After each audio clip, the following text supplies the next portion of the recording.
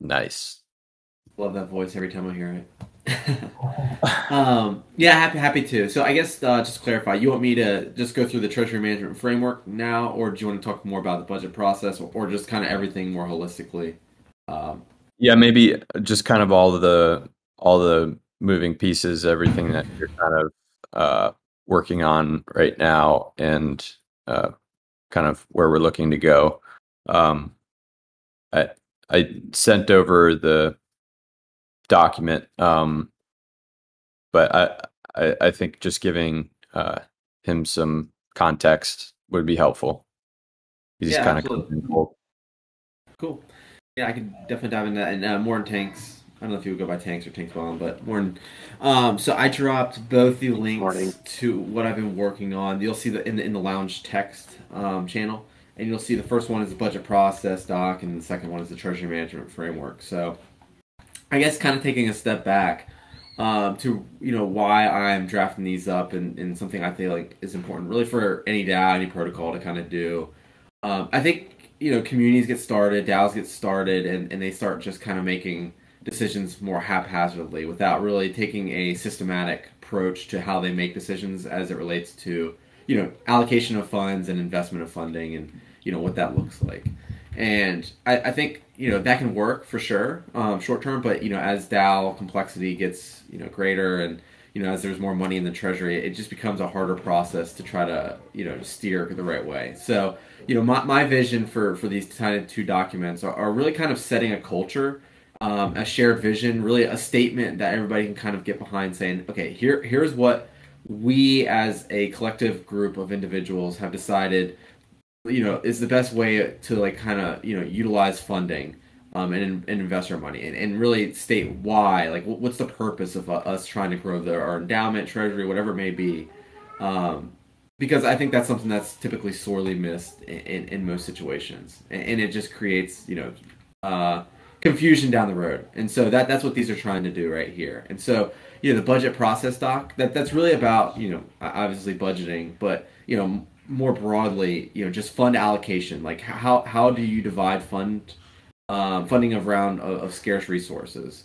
Everybody's going to have different ways that they need to kind of spend funds. There's different ways to kind of make sure that it's being done in a DAO-like manner. And so what's the actual like prescribed powers and the process for doing so? Um, and so kind of continuing down that line, really it starts with just understanding, and maybe a big conversation for today, but really what the structure looks like. We can get more into that. Because, depending on how the structure is, that's really going to define the process moving forward. So, if we do have a structure where there's like defined, I think we're going to call them circles or teams or guilds, whatever you want to call it, around that basically structure around some strategic asset or strategic function, like treasury function. So that's kind of step number one. I think is laying a foundation where you're actually establishing a treasury team, a treasury circle. Basically, this is a group of dedicated individuals, or at least one individual who is solely dedicated towards monitoring financial reporting, making sure that when there are proposals coming through that they aren't like just going through some subjective review, but are more so are following like these frameworks. Um, and so it's really kind of giving clarity to the whole community about okay, when a proposal is made, what are the key attributes that we're supposed to include in there, and then who's the one that's actually analyzing to make sure that those attributes have been met. And stop me by the way if you want to kind of highlight or if you have any questions about anything in particular. But so that document kind of establishes a treasury team. You can kind of see where there's some checks and balances based off of the different powers, who can initiate what, who can actually fully authorize it when it has been initiated. Then kind of goes into more granular detail about how do you actually budget. Taking a step back, I think in a true DAO like structure, like the most DAO of DAO, like you may not have a core team. I think that in this situation, it sounds like there's probably a need. I think almost in every situation, there's like a need for a core team or a core circle, or whatever you want to have it, a core group of individuals. And so you need to make sure that there's ways that the DAO actually can allocate funds to them in a decentralized manner. Because in the end, like the Treasury needs to be very decentralized, very, it can be relatively slow moving with how, funds are governed and how they're allocated. But once they have been approved and allocated, they need to be like, people need to have access to them to make moves, to hire people when they need to, make disbursements for dues and subscriptions, for security audits, or whatever it may be. Like, not everything has to wait or should wait as long as it should for the typical government process. And so by setting up teams and then a separate wallet that basically allows these teams to kind of move more nimbly, you're bifurcating the governance process as it relates to fund allocation. And so you can see that little chart within there about like, okay, what's the activity type? Where are the funds being actually held?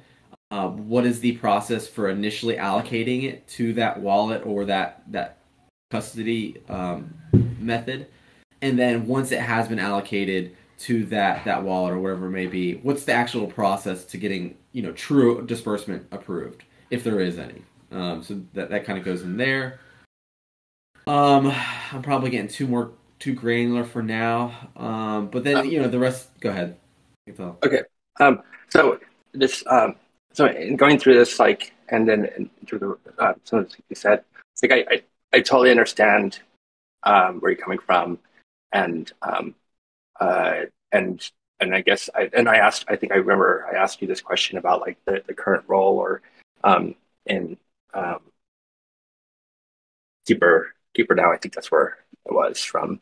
But there's this kind of like dichotomy of like being a decentralized DAO or a decentralized DAO with a core group of people who are running things.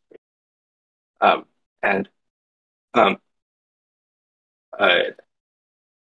but I think that so in terms of the governance process, like I think there was some effort to kind of use the model of like the Juicebox protocol, where there's a notion of like a governance process or a funding cycle. So like on a kind of a heartbeat, there's kind of a workflow in terms of the type of proposals that go through, and I don't think I think much of I think if I were to break up what you're breaking out into kind of two general buckets, it's how do we deal with operating funds, and then how do we deal with governance? And I do think that like I mean I think pretty early on in this treasury management framework, you basically say like this is basically a transparent business. And like I think that was the question I had last time with like what you're working on with Keeper about like what's the difference between that and like an actual disinvestment business. And I think I think we want to be cognizant of not doing things like that. I think the definition, the SEC's determination of the original DAO's security, security worthiness or whatnot, it was that that there was like a core group of centralized actors operating on behalf of like the organization. And so I think we want to try to be as decentralized and flat as possible. Even though it's difficult to be like super flat, but like effectively like there's 88 or less than 100 people who have contributed to the multi-sig, and the amounts has varied, but like we actually can afford to just be as flat as we need to. And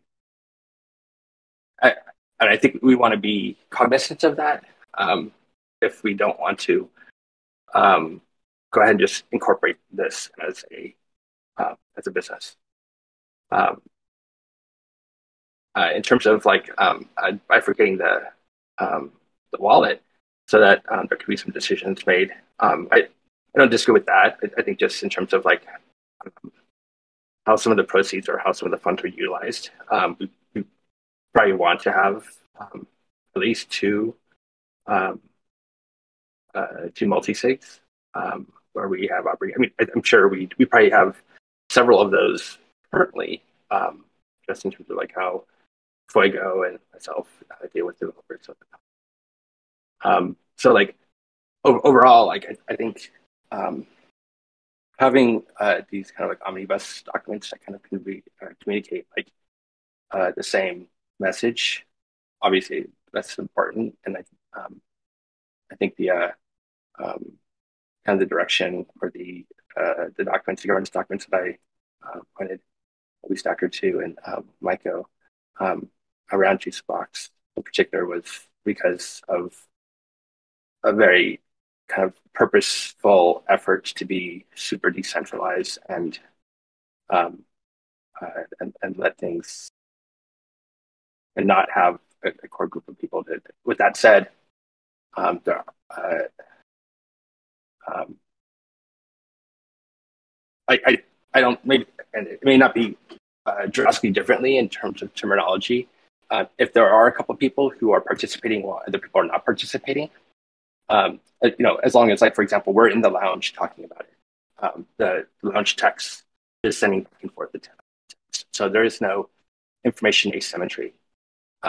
So, the splitting hairs between like, there's a core group of people that are doing stuff, or there's only a couple of people that actually want to do stuff while other people aren't doing stuff or aren't volunteering to do one of these things. So I just wanted, no, I think I'm just repeating myself. Thoughts on that. Yeah, so I guess my first comment would be I think maybe that's not the first comment. Yeah, maybe I'll just kind of say that like Uniswap, for instance, is extremely decentralized. At least in my opinion, I would think most people would probably agree. But they have a similar structure where they have the Uniswap Labs team, and that's somebody that is like allocated through governance funding from the general DAO. And so like they're extremely decentralized, but you still have this really truly core people that are acting as the stewards for this code base. So like I don't think like setting up, at least in my opinion, like almost like a separate entity of just like core individuals or core circles or whatever you want to call it, or at least like acknowledging that those are there, like necessarily creates a level of of centralization. So I guess that's the first thing I would say, just looking at the landscape in general. But That's a great. I mean, that's a great point. Like the labs, are they funded by the nonprofit? Like, are they broken up into a nonprofit, or is the labs the same thing as a nonprofit? I don't know necessarily like their true like legal structure if they have one. But in its most basic sense, like the labs doesn't necessarily even have to have like a formalized structure because, and again, it's just a group of individuals or contributors that are like acting as stewards for this protocol. And they can be acting, kind of as like a slime jelly to some degree, like where they're all acting as like 1099 contractors, but because there's like this almost like fluid entity, and maybe it's more structured. It probably is more like legally structured, I'd imagine. But like, let's just say something we can create is just like this very fluid structure where it's not like a defined like legal wrapper per se. That's like a labs, but it's just a group of contributors that know that they're community members just like everybody else, but they're just consistently paid community members with more defined tasks. And Yeah, I mean, go ahead. go ahead. Go ahead. And I was just gonna say, and like they're not people that necessarily like have any hierarchy. Like that, there's always gonna be social hierarchy that's kind of created from them. But it just by having them in like this defined structure or undefined structure with defined roles and tasks, that's gonna create a better situation than kind of people acting more free flowing than a truly deep DAO structure that's that you don't have this separate labs team or whatever you want to call it. Yeah, I mean, overall, I don't think we're saying things much different, just maybe different terminology. But I don't disagree that there needs to be a group of people who are compensated in some manner on a consistent basis, whose job it is effectively to be stewards of governance process of and I don't disagree that there needs to be something like that in order to just move proposals around and whatnot. I just wanted to bring up that there is there's this dichotomy of trying to be this decentralized structure, um, uh, seemingly to avoid not to avoid forming a business license, because we can. I mean, obviously, we can easily just do that. Um, so, but just be cognizant uh, of structures that and findings from previous um, structures before, in terms of being evaluated as a security. I think just being cognizant of those things is a good piece. Well, to me it sounds like we're really talking about optics, and we're essentially going to arrive at the same place, where it's all of us that care about governance and are incentivized to work on it. So it sounds to me like, how do we make this process seemingly inclusive and open, and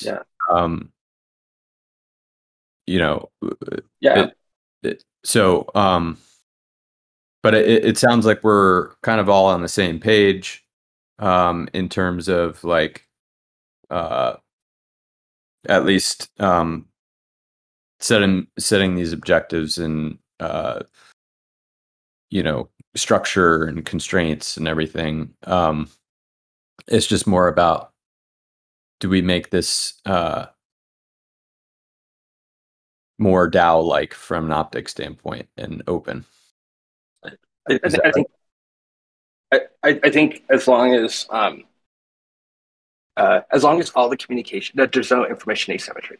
So there's going to be a core group or a group of people who are interested either from compensation perspective, or they are in what they want to accomplish or participate in this organization, and that there's as every opportunity there is in terms of communication to write things in the Discord, so that there's no information asymmetry, I think is the key part,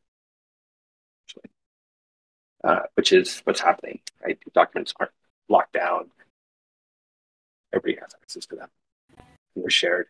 So, then the next thing is so I don't disagree with, in terms of how to break it out. With all of these documents are basically working towards setting up the MIPS, basically a set of proposals to be ratified. Is that correct? Yes. So these documents will basically be their own individual MIPS. And I think we discussed this, Fuego and Obi and I, last week, that it's probably going to be great to kind of release these or not release them, but to formally release these to the governance process together, just because they do kind of go hand in hand. But yes, they will each be their own separate MIPS. And then one other thing I'll kind of highlight there is, you'll see towards the top of each of those documents, and I need to like make sure that those line up and put those throughout. But you'll see like where in the proposal section they have like almost sub MIP. So if anybody in the community or just like a group of people have a problem with one in particular, they're not kind of throwing the baby out with the bathwater, they can kind of highlight one sub MIP in particular to be edited or to take out completely. But yes, that is the intention, to basically push these through governance. Not push them, but release them to governance. Okay. And then are these going to overwrite the previous? So basically, this looks like it just gives a framework in terms of like how to deal with money. Yeah. So, and correct me if I'm wrong, but like, so basically, like, the first couple of MIPS you guys have are really establishing like what is governance, what is the actual true process for it, what are the specifications of the governance process in general. once that like basically outlines the process for just ground one, or layer one getting governance established. Okay, now we can start layering on the different other types of processes and structures on top of that that relate to different functions. So we have general governance and what's the process for that, and then it's okay saying, well, now we know we need to like come up with more defined processes and infrastructure for how we allocate funding, right? And so this, further narrows what that governance process looks like by function and by activity, just to give more clarity versus it being more broad.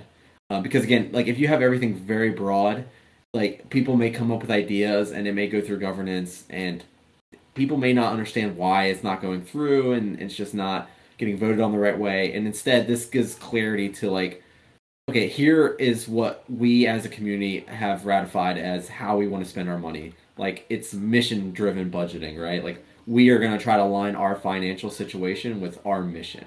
And I know that sounds like a no brainer, but I think ratifying that Yeah. and getting people to agree on is really powerful because when somebody comes up with an idea like, hey, let's invest in this degen option, it's like, how does that actually help with our mission? Like, are you just trying to push your bags?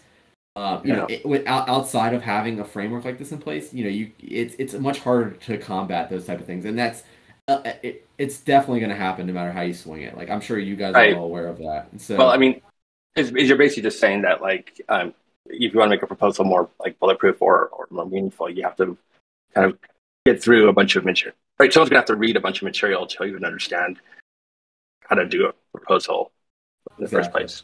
Mm-hmm. So Yeah, I mean, the barrier is that. Yeah, the barrier is real low. It's just like, as you'll see, like in this budget process document, like for investment, it's like, okay, like anybody can write a proposal. Like this is not limiting who can write a proposal or what that process looks like. Or well, I guess it is limiting the process a little bit, but it's like, well, we want to make sure that when there is a proposal, that it's at least just well thought out, right? That there's background, there's analysis, there's a budget, there's these attributes that we feel like are the bare minimum for really kind of vetting if this opportunity is valid, and like somebody actually has put the time and effort into researching this as a good idea for the whole community to kind of put their backing behind. So yeah, that's definitely one example of just not gatekeeping, but just making sure there's sufficient information that's mission driven. Okay. But I did have a question for you. I mean, and I know this is kind of going back to the original point, which I think we are more on the same page now. But just so I have more clarity on, like, what about either of these proposals made you feel like it was creating like centralization, hierarchy vectors, or maybe there was just like, I know I had the term leadership in there, and like that has connotations, so I changed that with stewardship, or something to that effect. But what else did you see in either of these proposals that you thought were kind of like centralization vectors or something like that? Um, I mean, just what we just discussed. Okay. That like ultimately, whether I mean, when we have when this document exists, like we may be on the same page, and let's say it gets ratified, and we're still on the same page. But anyone who comes along, having it's just different. It's just a different reason for those people to like be disappointed when their proposal doesn't go through. Whether they didn't read a bunch of documents to put it into a form that is vetted or thought out, or whether like it's just a different way to address noise, I guess that were and or maybe it's to have like a really cogent mechanism to say, well, this proposal didn't fly because it wasn't well thought out here, or you didn't have an analysis section here, versus just no reason except it just didn't fly and people didn't understand it. And so the end goal is making sure that governance or stewardship over the assets, we can operate. And so it's I think we get to the same goal at the end either way, really.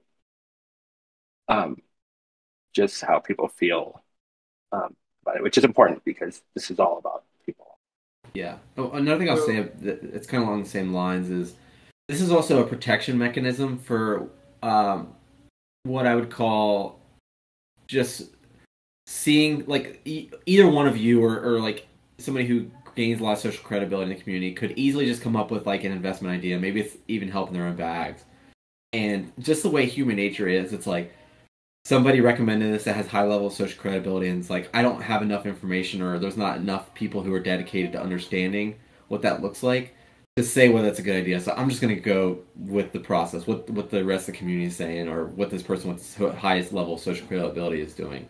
And like that is probably a good approach in many situations, but there's going to be many situations where that's going to lead to any organization down the wrong path. And so by having these like frameworks in place, it definitely protects against that. Like it's always bound to happen potentially, but if you establish a treasury team, you have established processes and infrastructure to kind of for these types of things to go through, you really protect against making the wrong decision through just following the leader, I guess you could say.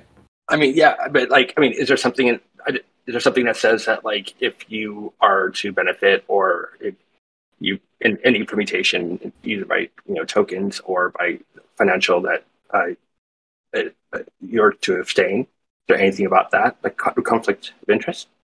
Yeah, so there is something. It's in the Treasury Management Framework. It's relatively it's not a huge section, but it basically like looks at like the allowable investments, and it doesn't like have very specific criteria. It's more broad. It's like, well, for an investment grade investment, they've been in operation for 6 months. They've had an audit, blah blah blah. And one of those investment grades things attributes is there are no major conflicts of interest with any MD stakeholders. And I could probably be more specific that wrote the proposal. And then like a high risk one, like maybe there could be conflicts, but with related parties, but it's okay because we're limiting the percent of our total treasury that we can have in that, and we're literally tagging it as a high risk investment. It's understood, and those types of things are disclosed that there are conflicts of interest. So that also is covered under this allowable investment section of the Treasury Management Framework. What page is that? 7. Yeah, if you control F, maybe high risk, you'll find it. Yeah. Because like I mean that's a good example where like the structure of businesses where you have shareholders and directors and officers, that's just as built in conflicts of interest and or mechanisms to deal with conflicts of interest. And I mean it's codified by statute. So like so these should represent no more than 5% of the treasury's given time.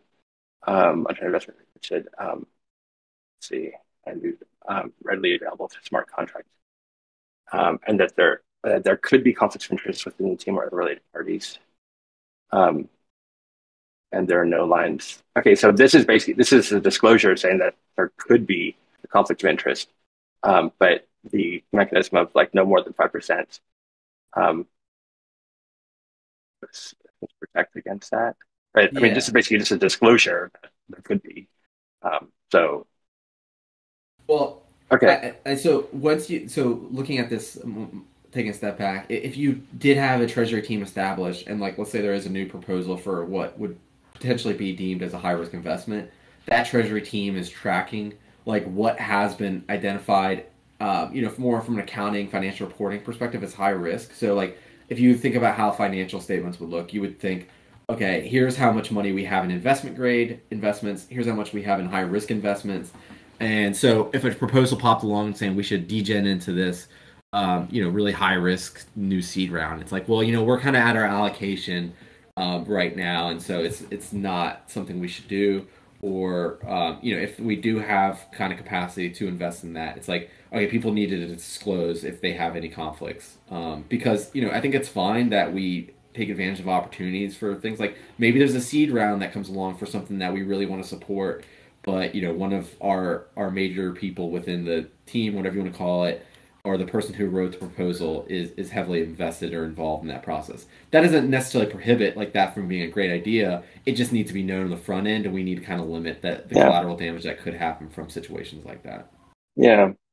So I mean, I think in these situations, I think that like the common activity or is just for that person who has an interest to abstain. But anyway, so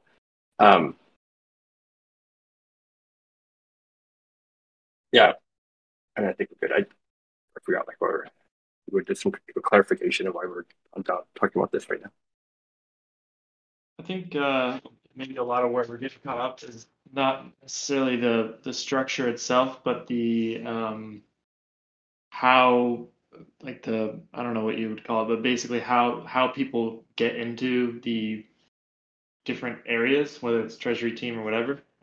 And so maybe just making sure that that's super inclusive and communicated that way, and that whether it's like elections that we do, where we can elect those people, or whatever it is that anyone can kind of there's the right checks and balances in place so that it's anyone can kind of from the community can be in those positions.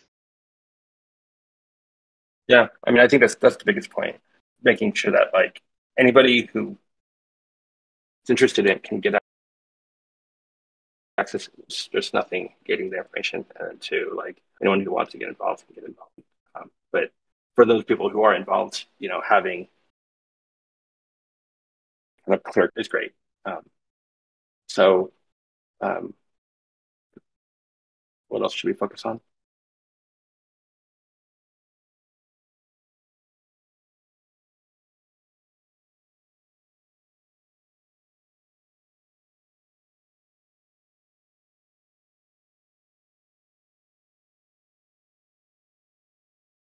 Well, one thing I just genuinely believe that there are certain things, financial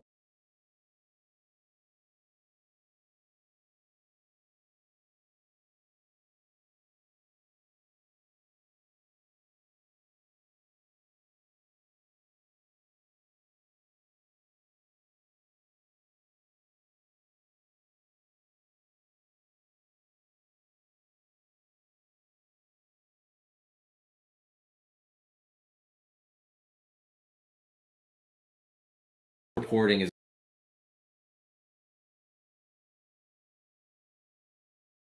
a really good one. That concludes the accounting per se. But I mean, I don't know if I don't disagree. I don't disagree that like um, uh, having editable financial documents available for anyone to pop in and do it. But like there's been a number of situations where people want to come in and contribute, uh, and and they would. So in those situations, being mindful of making sure that you have a good copy of the work, and that the copy that they're editing is a copy that's been branched for them, and that person had the ability to try to help in a way that may not have been successful, but it doesn't get in the way of your main line. I told like, believe me, Matt or Daddy Matty, like I totally understand what you're saying, and I don't want people running amok in code, or I mean even kind of like less serious stuff like a design of something, but there has been situations where let someone kind of do it just to try to contribute and hope for the best, but not make it mess up your own workflow. Yeah, it's a balancing act. I mean, I think we'd all agree that ETH and Ethereum is extremely decentralized, right? But then like we have this foundation that's like editing the code, and like they're not going to let just anybody into those meetings and workshops where they're doing that. But in the end, I think we'd all agree it's relatively decentralized, and so I would kind of draw a parallel to something like that. And I know we're not like building fundamental protocol code like that, or blockchain code. But that's just one kind of scenario I kind of see. Yeah, I mean, it's a balancing act between being inclusive and like having people who should not be messing with stuff, and that's just Yeah, because if it was yeah. up to me, I'd have had the merge a couple months ago. But whatever. Just kidding. I wouldn't call like Bitcoin very inclusive. So. Yeah. Right. Yeah. Yeah, at least we're banning people. Yeah, I mean, I think that's a great example. It's like there's this social consensus, and it's not written per se, but it's just developed where it's like, okay, we're not changing the code, and it's like, how did that develop? I don't know, but it's well established. But then there's other DAOs that like it's not well established how dynamic versus fixed they are in nature, and so like setting up like these documents of understanding, I guess you could call them, like that's definitely a big intent here, to kind of create a culture around a protocol and a brand and a mission. Yeah. But okay, cool. Well, I guess it sounds like we're on the same page. I mean, I guess the biggest thing for us to kind of nail down from my perspective, and you guys correct me if you want to talk about something else, is just understanding organizational structure, making sure that it doesn't lead to having connotations of hierarchy, centralization, and how that relates to governance and these different frameworks. And so I guess kind of giving you some updates based off some feedback I know I've gotten. I've removed, and I'll make sure I do it here, but I removed anything that was related to like true leadership. We can get into more on that, but like removing leadership, titling language in here, removing the concept of CEO, CTO, stuff like that, and now it's just kind of left with the circle concept, which I think you can kind of see it. That's within the budget process document on page 4 when kind of organizational structure. So circle is really just go ahead. How are circles going? Like, are people really using those, or like is that thing? Or we don't have them set up yet. I thought that we don't really have the contributors to set them up yet. Okay. Yeah, this is definitely a longer term view of it. But yeah, so basically, like you could replace the term circle with team, guild, whatever you want, and like we can still change it. Obviously, like this is something that I think like when I talked to Fuego and OB that they said that their understanding was more towards a circle model. I believe. So I think that'd be worth kind of talking about. Is that like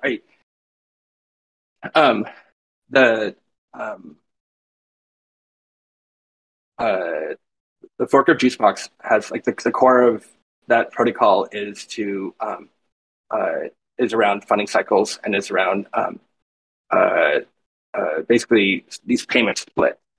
And I could see like the circle. I mean, if the circle is what I'm thinking about, like if it's still that same thing where you just added and people kind of vote on who did what, the doing funding cycles and then having like the trial period, one-time payment, and then reoccurring, having those kind of gauntlets to kind of pass through in order to get onto a funding cycle may end up to be like just less maintenance in terms of having people like allocate points per month. So like it might be useful to kind of give that a consideration. It also would collapse like that tool into the existing governance structure, and then obviously then we'd be using, or we get to a point of just using the Treasury in that manner, then we'd be using it for its intended purpose. So to clarify, I'm not like overly familiar with the Juicebox model, but okay, so there's basically like seasons, cycles that run along governance, and it's the way that circles or teams or whatever you want to call it get funded, but that is voted on by the general DAO, right? Is it one of those things where the circle or the team is initiating what their like strategic objectives are and like the resources needed to get there, and then like come up with, or is it more broad where it's just like, okay, we're going to allocate the general community is allocating this amount of funds to the circle for this period? It's both. So like the front end. So let me, is it okay if I share my screen so you guys can see? Um, um, so like this is kind of the main thing, but everybody kind of considers it as a GoFundMe thing with this thing at Juice. But the real thing about behind this is that um, you have a cycle, and this cycle is determined by 14 days. And it determines on you describe like how you issue tokens. So when you come up here and you contribute, you get these many tokens back. And then if more people contribute, then what you need in your target, then that causes what's called overflow, and then you can redeem. But basically, this funding distribution are individuals, and there's also other projects. So every project has this description of like how much it needs and what overflow is and how their tokens work. But this is the core thing. It's not a fundraising, and hardly anybody does this. Oh, and then this is also tokens that get emitted, and you can see it's 50%. So 50% of the tokens that are emitted are reserved. So this is basically like options. So whenever someone gives ETH, half of the tokens that get emitted back to the person who contributes get split. And so what they're going for is just pure decentralization. But this is the cycle. So people who are contributing to the core DAO get their compensation either in tokens or in ETH. And then if it's something where they need to steer or govern like their objectives, then they create their own project on JuiceBox. So Heal, the front end, that front end team needs 60K. This is the design team. They need 20K. This is the communications team. So and you can they have varying degrees of like passing through what their objectives are and passing through what their governance are, and obviously when you contribute to them, they emit tokens back. So effectively you can define your own thing, but it's all defined around the cycle, payroll and options, and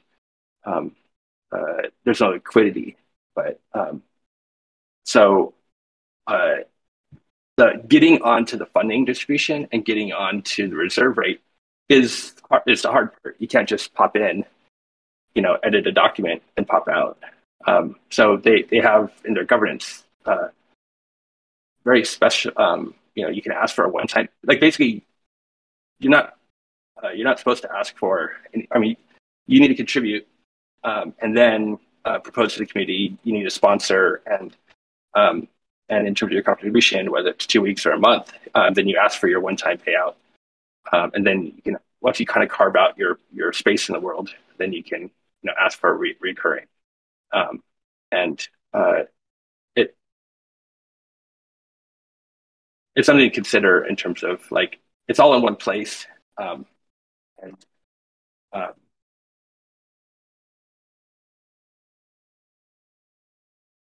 and we may have to go over it a bunch of times because for sure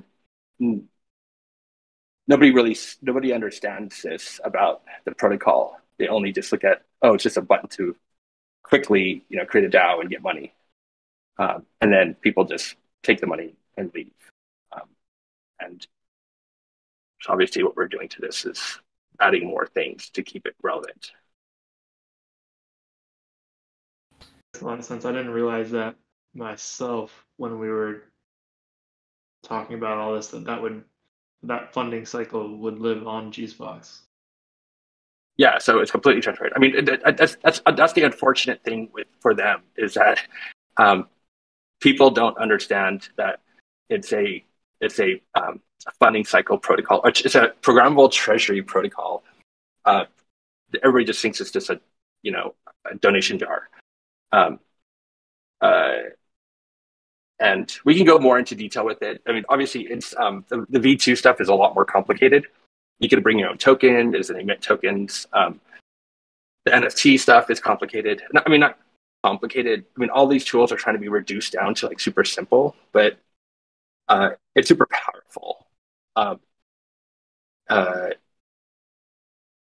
but um, most importantly, like every DAO that gets created on the system has a token, and that token and the liquidity of that token in our system is just, you have to manage it. I mean, if you think about every project on your system that wants to get a part of your endowment, and they're on their own, they each have their own bonding curve, and they each have their own funding goals. Some people might have, a fixed amount of tokens. Some people have different funding cycle requirements, which effectively is what it turns into. And so how do you make a thing that can dynamically manage funding cycle requirements while maintaining decentralized attributes on Ethereum and the governance? And of course, there's staking for V2. So, I guess I want to start with this. So I guess my first comment would be, and more of a clarification, this is more of a mechanism for dispersing those payments, right? Like in a very decentralized way. Like, and I ask that because to contrast that with what a budget process kind of looks like, but that's more formalized. I would say like looking, and again, I'm not an expert on Juicebox, and I know that little tutorial was helpful, but what I will say is, if you view it like that, you're not going to have a holistic view of the entire organization's finances, at one point in time, but, expanding upon that, like more from a runway perspective, because that's what a budget really is doing. It's aligning what future strategic objectives are to current resources that are scarce, and looking and projecting that out ahead to make sure that what you are budgeting makes sense for the rest of the year, for the rest of the life of the organization's goals. Yeah, so, you're right, Maddie. You're right. Like, you'll still need to do budgeting process so you get runway. But the mechanism in terms of approving people, like specifically I was addressing Circle. Yeah. So having a program that people to determine who is doing work in order to allocate some amount of money in that next 2 weeks or 1 month to pay that person is a separate system that if we just go like this, collapsed it into, but your point, there are other spreadsheets that exist that do financial analysis on how much runway, what they want to invest in, what project, who does what, and no decisions are made with the funding cycle that I just showed you. Decisions are made with materials that this core team or this team would put together, but the execution of how these, instead of someone sitting with a multi-sig and approving individual payments to various parties, there's one massive multi-sig as a plugin into Gnosis, and then this Treasury has 18 million in it, and it just pumps out that funding cycle's amount. So I'm not. Yeah, please don't interpret what I'm saying as we don't need that or we don't need this. Like, absolutely, it's still everything you guys are writing and doing. So I'm just kind of discussing the specifically Circle. Okay, that makes sense. I think, yeah, so it sounds like it's just a better mechanism for disbursement. Why can this not paste? Anyways, so I think really the only difference would be from on the actual like document that we're looking at is really looking at like that process by activity matrix where ongoing operations, basically that has to do with the different circles, right? And that money's going to be held. Maybe take a step back. So Juicebox seems like it's more focused towards like paying contributors, right? But does it address at all like just ongoing expenses or dues and subscriptions that need to be incurred by a specific team, or having other resources they need to pay contractors or pay for a security audit, stuff like that? Yeah, so there's a channel where you do accounting, but for sure that's for sure. Someone who's focused on the Treasury is but instead of like you having to disperse, basically that gets approved, and then there's a lump sum every 2 weeks or every funding cycle, and that sum goes to the protocol. So it's not to say that, yeah, absolutely, they have expenses for the graph and FIRA and contractors and security. There are like 3 security audits this funding cycle. Those people effectively get paid into an individual gets paid, and then that individual gets reimbursed. The individual pays those expenses and then gets reimbursed. Yeah. Okay. So, as opposed to them being added directly onto the thing. Does Juicebox have a way to like pay into a Sablier contract or like a streaming contract? Like, and do you know what that is, by the way? Yeah. Okay. Yeah. So it does for V2, but yeah, we can do streams. Okay. I mean, we definitely need to like look at. I mean, effectively, it's a fancier governance process on top of Gnosis. Effectively. Yeah. Okay. That's really what it is. Because Gnosis is generally decoupled from your tokens. I mean, not generally, it is decoupled from your tokens. So yeah. I think one of these is, whether it's you or maybe someone else from Juicebox, maybe have No, I should totally do. Yeah. Because I still am a little bit confused myself and just kind of how it works. So yeah, it's for sure. I mean, you're not the only one. I mean, like I've shared, like everybody looks at it as a funding mechanism, and not as a programmable treasury. It's kind of sad in a way. But need better marketing as well. That sounds like it's a well. big I don't know if better marketing is going to fix it. I mean, I think that's what's something. I mean, honestly, that's what's awesome about our community is that you guys like would be perfect in terms of onboarding people and kind of walking them through it. They have 2 people who do that, who onboard, but it's kind of complicated. Like if you go through like has everyone here done the sandbox of the move? Yep.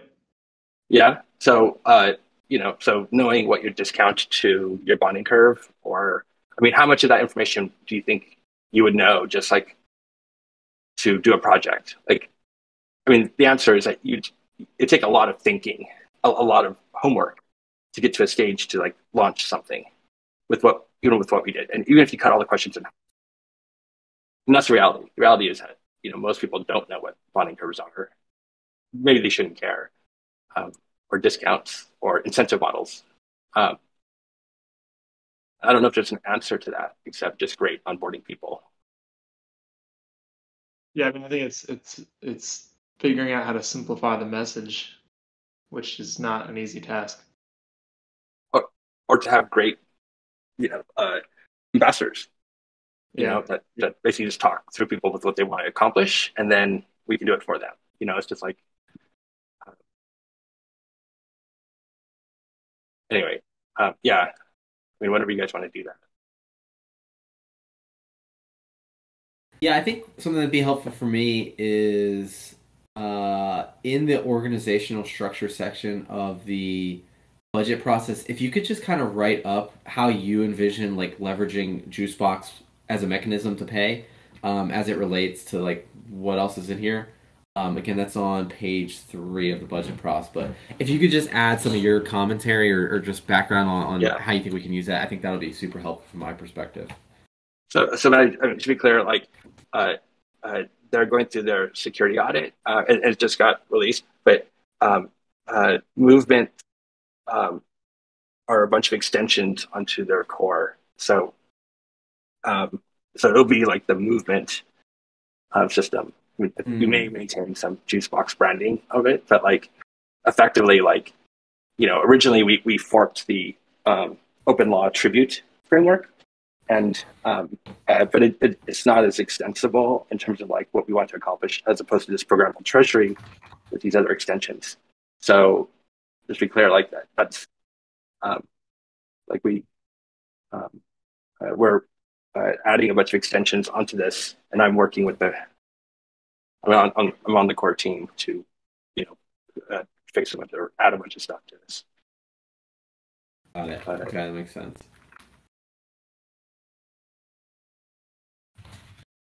Okay. Comment on that. And also, it's a great learning experience too. Like they just had like this last funding cycle. They enabled the Assange DAO. Assange, they don't really understand what's going on in the world, but they've been wanting to raise some money. They've made a juice box thing. I think they raised $48 million. At the time, 5% of all. Whenever you exit funds from the Juicebox protocol, there's a 5% protocol fee. In return, you get Juicebox. So Assange has 80 million Juicebox tokens, and they basically made a proposal, like a super. There's a word for it. I don't know what the right word, but proposal basically saying they wanted their 5% back, because they basically took all their money and they bought one NFT, and the NFT was the money was donated. So the group of people that formed it didn't have any money left, and so they realized, oh shit, we need money. So they went back to protocol saying, we want protocol feedback, and that was a pretty interesting discussion in Discord and on Twitter and then on the Snapshot vote. So there's a lot of stuff in terms of like their cycle and the maturity of like how they enable movements or how they enable projects is how it's terminology on there. And there's just a lot of interesting stuff to learn from. Got it. Okay, cool. Yeah, if you could just add some of your knowledge and thoughts to that document on that section, that'd be super great. But under organizational structure, disbursement mechanism. Yeah. Okay. Yep. Okay. Cool. Well, I think we're at an hour. Anything else you guys want to hit on? Or maybe just more broadly, like anything super material, major within either of these documents that need to be, really revisited, heavily, or maybe removed entirely. From my perspective, I think we're on the same page. It's just about like the lexicon, and then just kind of clearing up some of the things we already discussed. But anything else that we need to hit on or kind of heavily What's the timeline? Sorry? What's the timeline for all these MIPS? Not far off. I mean, like as you can see, like you're gonna add your thoughts all around that mechanism. I'm gonna do some other editing based on the things we discussed today, which shouldn't be too heavy. But I was holding off, like doing some other commentary on like the child token vault, endowment, movement reserves. That's really just high level commentary on the processes for each of those. How do I want to say this? Each of those disbursement processes as it relates to the budget. So I just need to add some commentary there. That won't take too long. The Treasury management framework is also in pretty solid shape. It's similar things, just adding some commentary around some of those functions. Us nailing down some of like the actual percentages, like as an example, like high risk funds, we said no more than 5%. Like so, that's kind of a placeholder right now. But we can kind of come up with what we feel is the true number that at least us as a collective group wants. I'm sure that maybe there's others who have strong feelings, but at least like putting pen to paper on what we feel like we're gonna have as our first pass to the wild, releasing it to the wild. And then I just have like this treasury composition section, which I already have some information built out elsewhere, and I just need to throw in there. So timeline, I could probably have most of these wrapped up for like pretty concentrated discussion, by the end of this week. If that works. I mean, I don't know. But okay, it's great. Or maybe to clarify, concentration discussion or concentrated discussion could be, workshop. It could be even something that we feel needs to be live on governance. So whatever timing you think is best. What's the child token vault? Yeah, so the child token vault is based on my understanding of how you guys are going to operate. Basically, all of the governance tokens for your movements that you guys, I think you're supposed to get like, basically rough half of the supply. That will basically be permanent holdings that you guys really won't do anything with outside of liquidity pool activities. So that's basically just going to be a vault that has heavy security, heavy parameters around movement of those funds, because really they should almost never move, right? Outside of the revenues that's earned from the LP positions. That's really just what that is. A pretty static funding pool. Okay, so the original tokens, effectively. I made that comment to, I think, I'll be Stacker, that like I think we should move like the die into compound that we have now, and I don't know if you guys had talked about like doing a proposal for that, like how we should, or if you don't think that that's super urgent, like. Yeah, I mean, I think just need to figure out if we do that before we do all this other stuff. What does that look like? Since there's no governance process in place, or is it just like hey, we're just a simple proposal that we just Yeah, I think it's just a simple proposal that says like, you know, we want the signers to go move this die to compound. But it's on. I just want to make sure it's on your mind, or because it's something that we should do. Yeah, I think we should do. Based on my perspective as the writer of these, and knowing what you guys are intending to do around governance, I don't see any issues with that. I think that's completely reasonable. I think compound's a great choice because I think it's probably seen as the most conservative. So I'd agree. Matt, do you want to work together on just a simple thing around that to make and just make Yeah. sure it fits the Yeah, maybe. the type Well, of we structure talk about that. you're envisioning? Yeah, well, So what would you say about the end? Are we talking about the die, or did you say something about circle at the end? Sorry. No, just the just that proposal and making sure it kind of fits the structure that you're kind of anticipating proposals will look like in the future, just to kind of set an example. Regarding I mean, I the could do that. die. I mean, I could read the documents and then try to make a proposal and see like how far off I am in terms of like comprehending proposal structures. Yeah, I mean, I can definitely do it. I can also create the skeleton for anybody who prefers to do it. But really, all it would take is if you go down to that strategic investment section of the treasury or the budget process doc. The only thing that could potentially conflict, and I don't even see it as being a major issue if it was more simple than this, but it's really just making sure that it has those 6 attributes. So, investment background, budget, analysis, timeline, execution, and an official team. So like that is a high level skeleton, but I think for something as simple as like our first investment of just getting yield on our die before there's like this framework in place, I think you could keep it just relatively simple without all those things. But again, I don't know. Well, it's up to you guys. Yeah, I'll do it. I'll do it. I mean, the proposal that's in place right now has like a template for one-time proposals and governance proposals. And then like, so I should just go with the differences between like that and this, but like this is something that's pretty much like uncontroversial in terms of like, risk factor. And so it'll give me an opportunity to actually like look at how educated or how much reading comprehension do you need to be able to like do a proposal in the system? How accessible this is actually. Okay. Do you guys have that? Is that maybe even on the Discord like official links? But what's the address for where everything is? Oh, I see it. Okay, the Gnosis safe. Never mind. Is that where things are held? Is the Gnosis safe not the pre-movement contributing Gnosis safe? There's the Gnosis safe. They're pretty basically like the funding fees for the sandbox, which really shouldn't be used, but. Okay, cool. Nice. Okay. Okay, so I'll just want to put that on my calendar for when's the next time you guys are going to talk about this stuff? Yeah, we got a governance meeting, the larger group on Thursday at 2 Eastern. Is it on Thursday or Wednesday? Or sorry, Wednesday. Okay, got it. Cool. Yep, I'll be there.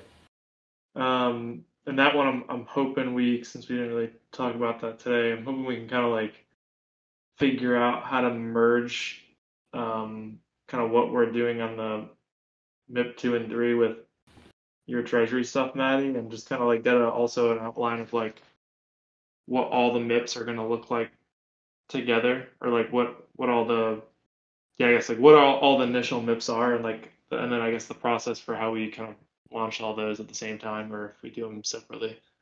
Right. So it sounds like we need to kind of like merge the previous. I mean, it sounds like the previous stuff that you worked on, maybe Stacker. Like, I guess you didn't feel comfortable like owning it, or like that was a process like Maddie basically just rework the governance.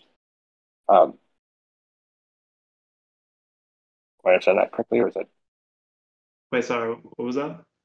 like all the stuff that's being proposed here? Look, are going to supersede the original governance stuff, which I don't you think put so. together.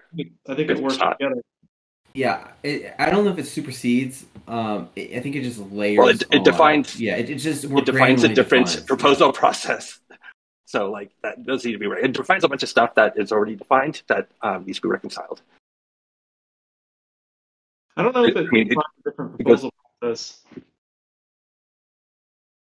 You don't. I'm sorry. It doesn't define different proposals.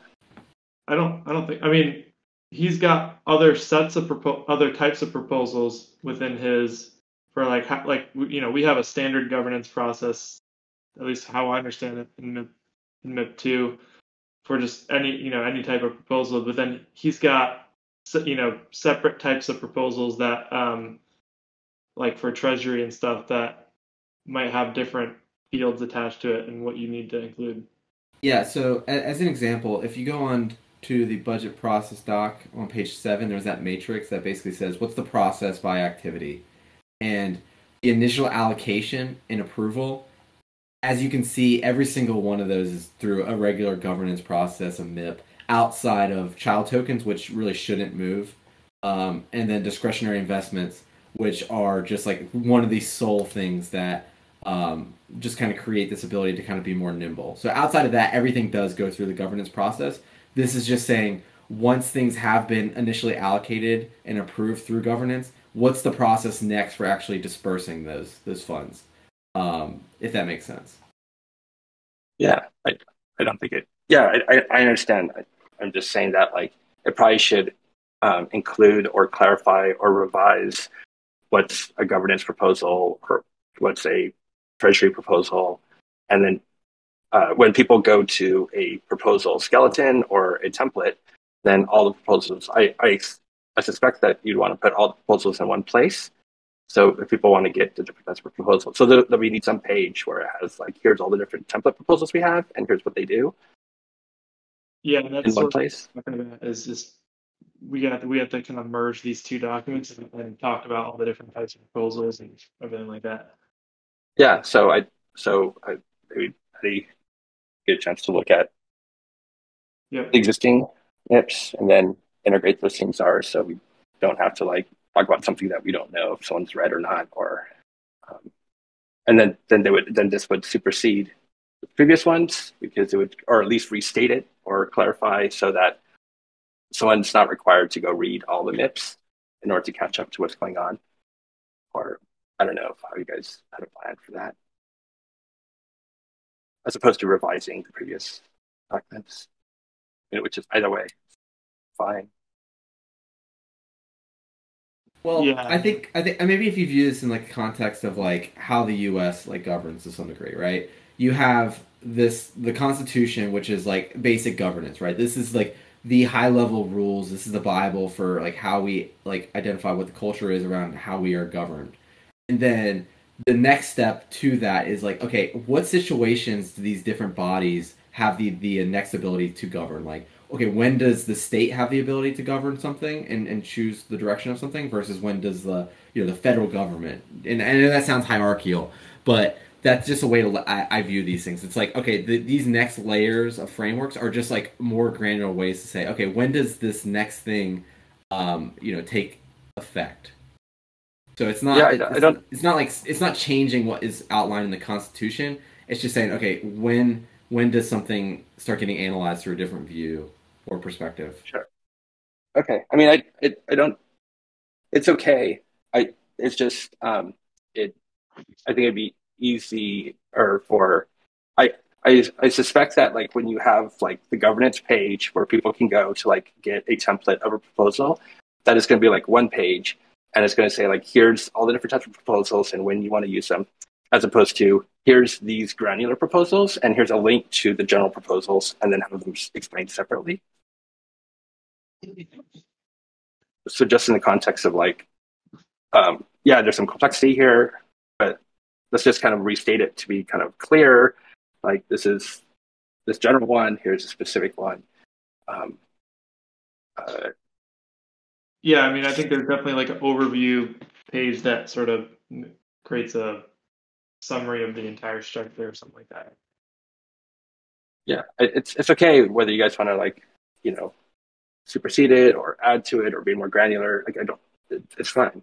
It's just that I'm just thinking about it from the complexity of like someone coming along and what's the you know two documents like what's the barrier to entry, you know, as opposed to saying read MIPS 0 or 1 through 15A, for example. I mean, I guess one fundamental question is like, how many things do you see outside of the Treasury that like governance will be voting on? Like, what powers will the governance holder, the token holders, actually have outside of like deciding where Treasury goes, which relates to movement funding? I mean, in my mind, and again, I'm sure there's like other situations I just can't think of, but like, what other situations do you see like there being a voting situation that doesn't have some kind of relation to fund outflows?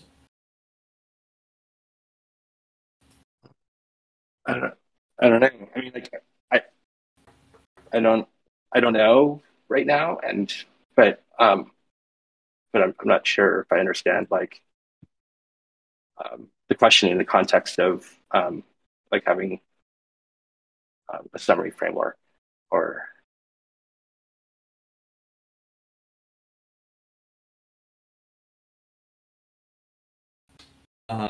Well, I guess we were talking about like how when people know whether something's like a general purpose versus treasury purpose, and I was just clarifying like to understand, just vision wise, what other like what would fall more into that general purpose versus not, and something like this, because at least for the time being, I see like almost everything being treasury related and going through these processes.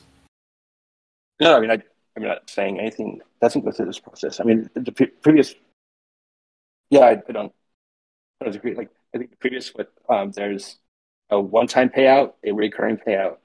Um, uh, I think it's like four different templates from previously, and they had to do with treasury uh, payout decisions. So being more specific about the types of payout decisions, it's fine. But um, I don't, I don't think, I don't think it's clear or it doesn't in terms of like what these processes are about. I'm just, I'm just talking about specifically the case that there's a bunch of documents now. Like in your examples about like the constitutions like that, you know, in businesses there's like the articles of incorporation that generally describe in the bylaws, right? Those are two documents I talk about, and so um, uh, you just do like an amendment to those, or and so I was just kind of thinking in terms of if MIPS 1 through 15A, describes like here's the things that we do, then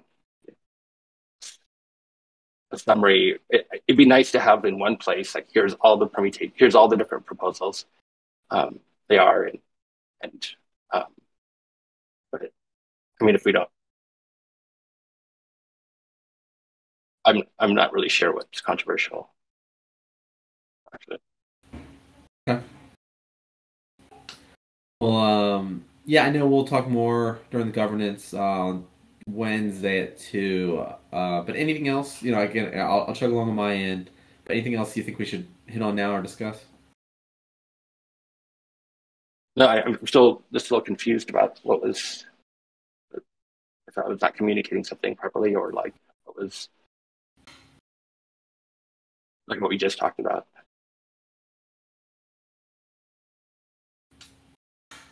Yeah, maybe I am still confused. I don't know, Fuego or Obi, if you have any comments to help me, because I know we've kind of worked with these proposals a little bit more in depth. I mean, I think all we're saying is that we need to define the types of proposals that we would be needing to use, and then make it a little bit simpler in like an overview page or something like that, and figure out how the process that we've already defined fits into each of those. I mean, okay, so maybe is it as simple as just like having a flow chart that's like an if then like kind of thing? It's like if your proposal has to do with this, go to this step. If it has to do with this, then go to this step, and then it all kind of leads to different processes and following different frameworks. And within that, you could have like access to or like pointing to other links. So it's like, okay, this is an investment. Okay, here's the investment proposal framework that leads you to a Notion page. Is this a community grant? Okay, this leads you to this. Is just a general, like maybe you're trying to set up a partnership with another DAO and it doesn't have to do with Treasury function? Okay, it goes through this process and here's the document to write this MIP. Is that kind of what you're talking about? I wasn't being specific about what the thing was. I was just, I mean, like that. The only thing I was trying to communicate was that there's documents now that describe types of proposals, and then there's these new documents that are more specific on the type of proposals. And it'd be useful to go back to those other documents and clarify. So in this updated document with the specific types of proposals, to clarify, provide a summary or the templates of like, here's what they are now. And I don't really have a preference in terms of like how or what or why, but I do think that in the context of previous general structure, not specific, for whatever reason backing that up, that it should be restated clearly, so that you're not required to read 1 through 15A. That's all I was saying. Okay, noted. I will definitely go through those and make sure that it's clear and consistent.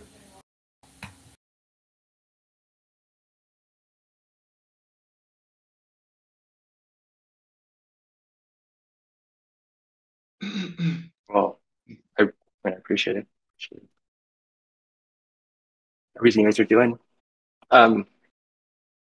Is there anything else? Not from my end.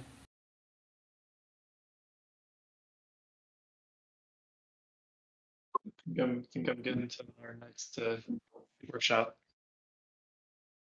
Okay. Cool. Cool. Thanks for the time, guys. Yep. Thank you. Cool. Have a good day. Appreciate it. Talk to you soon. Bye.